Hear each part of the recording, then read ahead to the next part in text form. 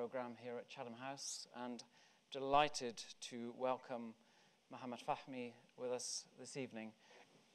So as you'll know, Mohammed was a former AJ Bureau Chief in Cairo. He's an Egyptian-Canadian award-winning journalist and author.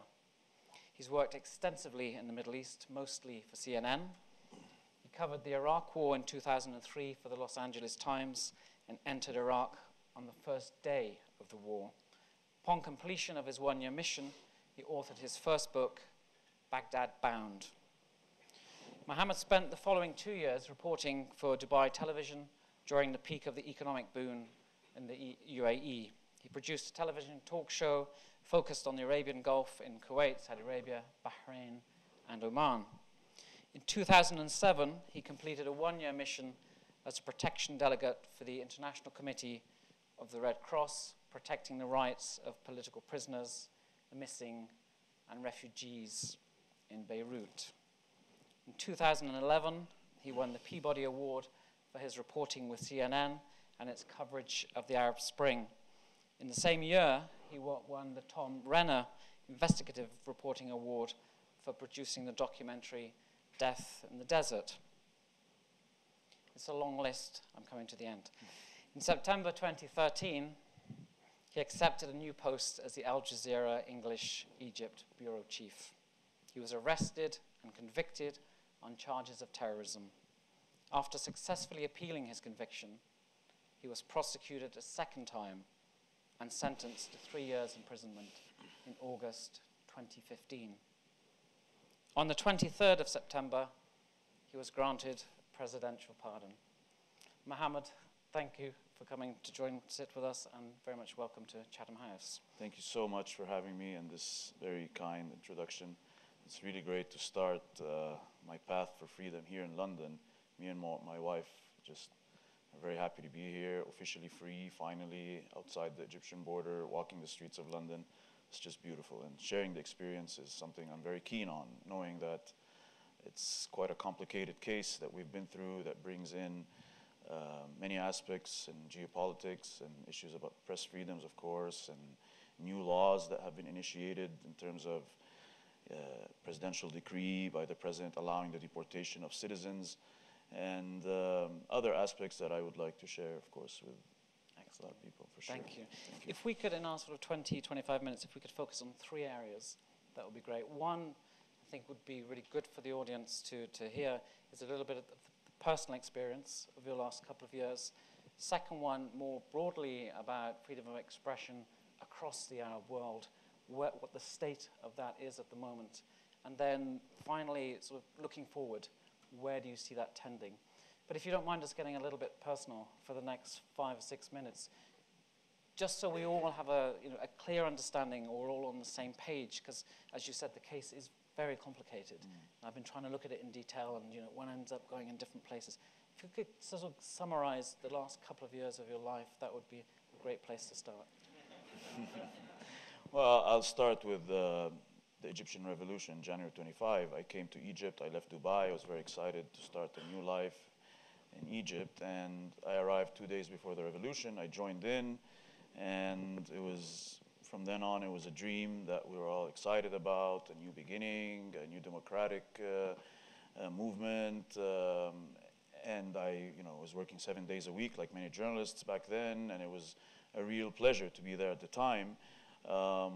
And then, of course, we were going into Libya, and the movement became much wider across the region, and from then on, it was just one big story that we kept following on, and then the Muslim Brotherhood came into power, and that was also a new era in Egypt's history. And then there came a time where I was pretty much exhausted, and I wanted to start a new life with my wife and get married, so I decided to stay home and just write freelance articles and take a step back. And at that moment, me and my wife took to the streets and we joined the protests. I had taken off my journalism cap, and I was able to just express myself as a private citizen, and I protested against the Muslim Brotherhood and calling for their, to change in government. What happened after that? I joined Al Jazeera English in September 9 or 8, sometime along that, and as bureau chief, and it was a challenge that I decided, us journalists, we like challenges, and it was a challenge because I knew that the Arabic channels were under scrutiny and they were under the microscope, but I did definitely view the English channel that they had a professional line, and I respected a lot of the journalists that worked there, and it was a great opportunity, and I took it with stride. For December 24th, I reported live at night, 1:30 a.m., the decision that the Muslim Brotherhood were now declared terrorists. And I wasn't really sure what that meant. I called a lawyer, and it was too late, and he said, we'll talk about it in the morning. So we planned to report it the next morning extensively. Ironically, 4 days later, we were arrested, me and my colleagues from our bureau, and the law, Article 88 of the criminal law was exactly what was used in imprisoning us. So that's the irony there, and we were accused of conspiring with the Muslim Brotherhood, providing them with equipment and funding, and fabricating news to serve their agenda, and issues related to licenses, and it was just horrific, and it was really shocking, and to just be overnight, you become part of the story, and you are now the main focus, and you are accused, and you are living with the people you were reporting on. They're in the prison with members of the Muslim Brotherhood and jihadists. So it was a real emotional roller coaster throughout this period, and the dream of Tahrir Square, I think it sort of evaporated, and my imprisonment, I believe, is more symbolic than anything I've been through throughout these 3 years. Thank you. Could you tell us something about the imprisonment itself? I mean, how is an international journalist treated in a maximum security prison? You're there as an international or as an Egyptian? I mean, how do the prison guards treat you? I mean, do they treat you well? Do they treat you with contempt? Are they indifferent? And what about your inmates? I mean, I think I heard you say elsewhere that you're suddenly surrounded by the people that you would love to have spoken to. So in a way, I could see there's maybe a positive dimension, though I wouldn't want to put myself there with you. Yes, sure. In the beginning, I was shocked because they placed me in the terrorism wing of Mohammed al-Zawahiri, the brother of the Al-Qaeda leader, and senior members of the Muslim Brotherhood, and hardcore extremists that just came in from Syria and Libya. And for me, I thought this was going to be one couple of days, or 1 week, I'll be out. So, us journalists, we spend most of our career trying to get so close to these people who have no respect to democracy or humanity or anything that we live for. And some of our friends died doing so, and so it was a non-stop exclusive, just interviewing them all the time, knowing that I'll be safe interviewing them from the cell for now. But then it became very evident that this was going to be an extended experience, and generally we were well treated. However, the Scorpion prison in Egypt is a very tough prison. For me and Baher, we were there. Peter was imprisoned with the seculars in another prison. There was no access to sunlight or outing, and very little family visits, and through a glass barrier, solitary confinement for 1 month. It was tough. I mean, any prison is tough, but this prison was extremely challenging. So we tried to make the best out of it. We started a radio mock show. You could only see the faces and the eyes of the people across the corridor and the cells. And this was my chance to interview leaders of the Muslim Brotherhood and jihadists. And of course, I played what we journalists do, the devil's advocate. So I would ask the jihadists and extremists, what do you think of the Muslim Brotherhood? Did they come through and do a good job for you? They said, no, they're too soft. We told them to chop the heads as soon as they took the rule, but they never listened to us, and that's why we're all here. So it was just a very, very challenging, tough experience. And then the whole mindset changed when it was referred to court, and now we knew we were in for a long time. And then we had to work on so many strategies and approaches and the families, and it was a learning experience for everybody. The embassies that were involved, Canadian embassy in my situation, my family had to start learning how to deal with the media and so on. Yeah.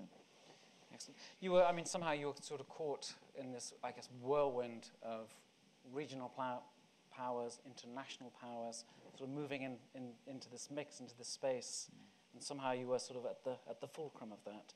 I mean, were you conscious of all those big changes taking place around you? There was snippets of news that were slipping in during the solitary confinement, but you know, again, thanks to my wife and my family, that 45-minute visit, it was like the only way of us getting information. I knew there was unprecedented solidarity, and the journalists that were supporting us outside is part of the reason why I'm here today. I mean, if I ever believed in journalism, this experience made it much more valuable to me. What journalism does, it keeps your voice alive outside, and even the guards and your jailer starts to realize that this guy, a lot of people are fighting for this person, and that we need to take care of him. We can't hurt him today, maybe tomorrow, who knows? But the point is that I did believe that a lot of the advocacy and the support and the armies and diplomats and social media, specifically the social media, was so important. And it meant a lot knowing that we were just not fighting for our lives and our freedom, that this was now a bigger cause. We've become fighting for freedom of expression, which is very important to me. Could you tell us a little bit about that sort of continuing fight for freedom of expression? I mean, you've had that time, you've had that experience. What are your plans now? Where are you sort of heading with that, if anywhere? Oh yes, sure. I've started my own foundation in Vancouver. It's called the Fahmy Foundation. I formed it with my lawyers and my wife. Basically, when you go through an experience like this, you're a changed man, and you know that you want to help others because so many people helped you. Part of my foundation is to provide financial assistance to journalists behind bars, because the thousands of letters we received, it raised our morale, but in my case, for example, I was paying for my legal fees, so the money that was donated really helped me take care of my legal fees. So I'm doing the same thing now, and we've gained so much experience in what works and what not, and we're building on the people that we met, and so I'm very excited in continuing on that path. And I've taken on specific cases that I feel very strongly about. I could mention them now. Some of them are, like Shawkan, Mahmoud Shawkan. He's a photographer in Egypt who spent 2 years in prison. He was just referred to court recently, and on December 15th is his trial. He's spending his 3rd birthday. He was caught after the Rabaa dispersal with 2 other Westerners. They were released. He was kept behind. He has no political affiliations. He's sick. I'm in contact with his family and his lawyers. We have Mohammed Al-Ajami, Qatari poet in Qatar. Also, I'm in contact with his lawyer. He's spending 15 years for one line in a poem about the Arab Spring. And Jason Rezaian, of course, and his brother is constantly on the phone with me. He spent 448 days on Friday for another bogus case of espionage that has no meaning whatsoever. His lawyer can't even speak to the press, and I've communicated with his team. We have Atina, another cartoonist. She's Iranian. She drew cartoons about the parliament. She's spending 12 years in prison. Raif Badawi, his wife, I'm sure you've seen her efforts in Saudi Arabia, 10 years and 1,000 lashes. And all he did was he criticized Saudi clerics, and he's not even criticizing Islam or anything like that. And if you see the judgment of the sentence, there's stuff like he liked the pages of Facebook, specific pages that weren't very welcome. And finally, Wubsha Tay, he's an Ethiopian journalist. He's been inside for 4 years. And finally, last night, the Vice News team also mentioned to me Mohammed Rasool. And this is something very important about Mohammed Rasool. All these people I mentioned are now in the clogged judicial system, if you want to call it a system in these countries. But Here is something I learned, and I spoke to the British members of the British Parliament here today, and I spoke to the government here in England, and I will be speaking more when I go back to Canada, that the importance of intervention at the highest level as soon as the arrest happens, because if there's a chance of extracting your citizen, it could happen immediately in that window before the citizen is referred to court, and then it becomes complicated and for a presidential intervention. So I believe the intervention should come from the highest level in that country, immediate to the president, before it gets worse. And if this prisoner is not extracted or deported, then at least it will improve your prison situations. You might get a bed, you might get better outings, it might even save your life in some cases, to be honest. So I do believe that so much needs to be done. We need to unite as journalists. We need to continue fighting for freedom of expression. And again, I've said it on, and I'm saying it in Egypt and everywhere I go, that the right to know and to report freely and safely is what real democracy stands for. And I believe that if the Egyptian government realizes this matter clearly, it will be a positive development in their path for a democratic state. Excellent. Thank you, Mahmoud. I'm going to allow the audience to sort of pick up on some of those points, and not yet, sorry, and sort of focus in on Egypt specifically. But I mean, you know, you've got a lot of experience across the region as a journalist, and you've highlighted a lot of those cases. When we started speaking a few minutes ago, you were talking, you know, with considerable excitement, we could say, about the Arab Spring. You know, you're part of that Arab Spring. As we're now coming to sort of the 5th anniversary of the Arab Spring, is there anything left of it? Is there a legacy? Is there something sustainable or tangible? Or is it basically canned? Is it over? Because as we look around the region, it really is doom and gloom. It's very hard to find positive stories. Where do you sort of see the Arab Spring having gone? I see the political parties are much weaker. I see the political parties, if there was any chance that the parties had any positive path, they have become almost, non-existent. That in Egypt and in other countries. Press freedom is at its worst.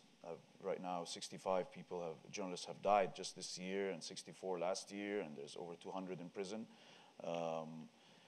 The civil liberties, it's almost like what happened in World War II, right after World War II, where national security comes ahead of civil liberties, and the so-called war on terror is being used to clamp down on civil liberties and human rights and press freedoms. And I don't think it's positive at the moment, and that is why there's a lot to be done.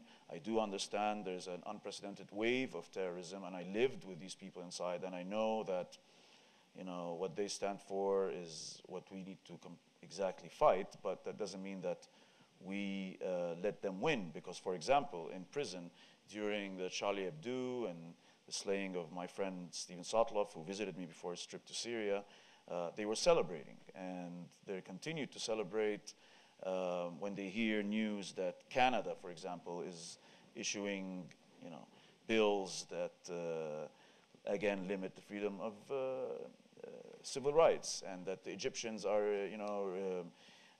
really, announcing these terrorism laws, and so it's letting them win is not what we should support. And this is why I come out of this experience more focused on doing work other than journalism, aside from my journalism, to just try to, build in what I've seen inside. And, it's a situation, I see it very bleak. And excuse me if I sound a little bit negative, but I'm trying to see any positive developments, and I may be working with other groups to try and reach that goal. There's a very interesting, painful kind of dichotomy when one looks at the media space across the region, because to a large extent you can see there is a clampdown on the freedom of expression, very much so at the state level, and yet you have organizations like ISIS that are using sort of media platforms in almost an ungoverned space. So in a way, there's a greater, not creativity, but there's a greater opportunity for groups that operate outside the system and use social media than the more traditional sort of media institutions, which are necessarily constrained. There seems to be a very real imbalance in that. Yeah.